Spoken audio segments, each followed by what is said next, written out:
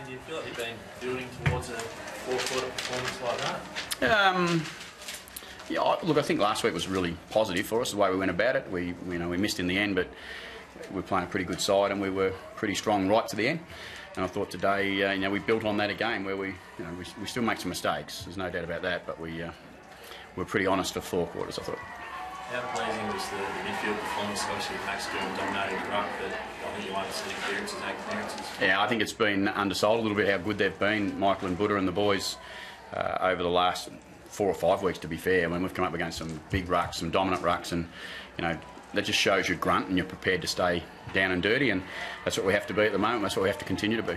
It feels a little bit like that's how you're turning your game around a little bit. You're really unselfish the way you play in the midfield, but even in the forward line, I thought Chad was outstanding without kicking a bag of balls and taking speckles. Yeah, I suppose but that's what we have to be, isn't it? We haven't got an enormous amount of top-end talent, I don't think, on display most weeks. We're just pretty solid, and if we bring that same sort of level of intensity and effort, we'll become a bit more consistent. That's still our issue. We're only 5 and 5. We're not no better than that, so we're just a 50-50 still at the moment. You played as a more precise ball movement today? Felt like you were sort of kicking some pinpoint kicks. Yeah, I felt like we controlled our ball movement a bit better today. I think that was important. This is a good ground to play on. Come up here at Alice Springs. We love coming up here. It's a big open ground, gives you some room to move for us. And the boys took some easier options, I thought, that set us going a little bit, and then they were able to put the game where they wanted to. And as I said, we took, I think, somewhere 90, 100 marks, which we've struggled to take marks this year, so it's good for us. You paid a bit of attention to controlling the pace of the game too, haven't you? I noticed you're playing slower on purpose at times, and other times rolling the dice a little bit. Yeah, I think we do that most. I think we do that. Try to do that most weeks. Every side does, I think. So but perhaps today we're able to do it just a little bit more effectively. And as you said, mark the ball. That helps you. Yep. You can take some marks. It buys you a bit of composure. And we haven't been the most composed team going around this year. Mm. That's your 3rd win in Alice Springs in a row. So yes, I wish we could play here next week. Becoming a bit of a happy hunting ground. The boys sort of enjoy coming here. Yeah, I just said to Ollie and I, since we've been at the club at the same time, we've had 4 wins here at Alice Springs. We've had 4 games and 4 wins. We won a NAB Cup game in our first year, and then we've won our last 3 games up here. So yeah, we're really happy to come up here, and we enjoy the environment. The locals look after us. We've got a strong Port Adelaide feel about everything up here. So it was good for us to come up here, and good that that we could get the win. And the conditions on the field, the boys sort of enjoy playing on the field as well? Yeah, as I said, it's a great surface. It's a really big surface, and it suits us down to the ground a bit. And people sometimes, when you say you're going to Alice Springs, I think it's going to be really hot. Well, this is the perfect time of the year to play a game up here. There's no humidity. The grass is magnificent. It's conducive to good fast footy, and we're able to do that today. Charlie kicks a bag, and he's looking more and more at home in the side. I guess. Yeah, I think Charlie's been very good. Yeah. Our form.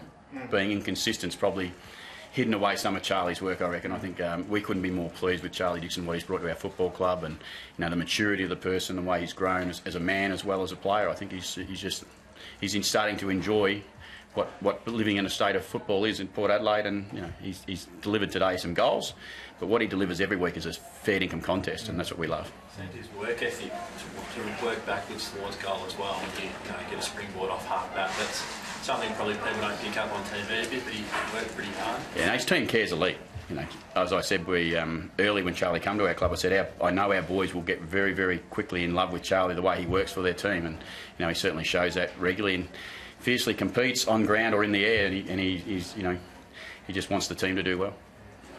Darcy, I think I made a note that maybe the Rising Star selections. That award's not on anymore, is it? Hey? Is that award still out there?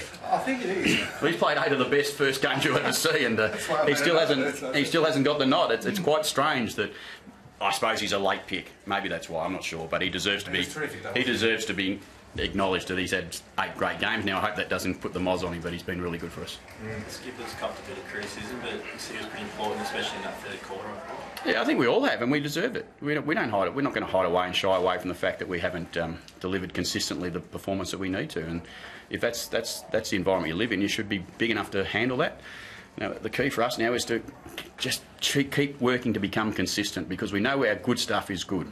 And unfortunately for us, we've been a few things gone against us that we can't help, but there's been things go against us that we certainly could help. Sorry, Greg. How do you look at the rest of the year? Some coaches talk about, chalking up wins. We need to get 12, 13 and so on.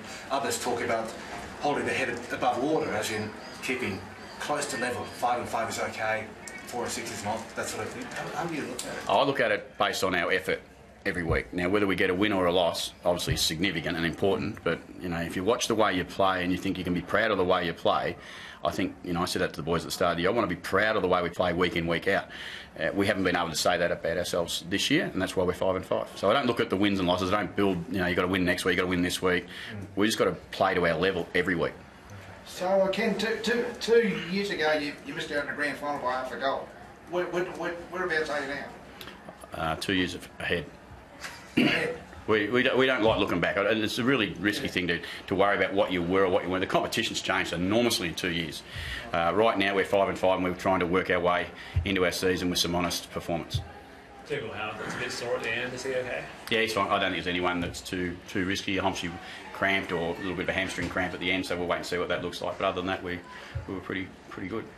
Coming into the game, Melbourne were a really high-scoring side with their ball movement. You helped them pretty well today, I thought. So you're happy with their defence? Yeah, really happy because I think they've been averaging about 106 or 107 points a game. I think we 76 or something. I think they might have got something like that. So we kept them 5 goals under their best, and we're able to score heavily ourselves. So that's the perfect game, isn't it? If you've got your defence right, and obviously your offence can get the work done. Because I thought today, even during the game, we had chances to even be a bit better. I thought a bit cleaner and a bit sharper with our finish, and we let a couple of goals go through that the boys wouldn't be happy with, not alone me, they wouldn't be happy with.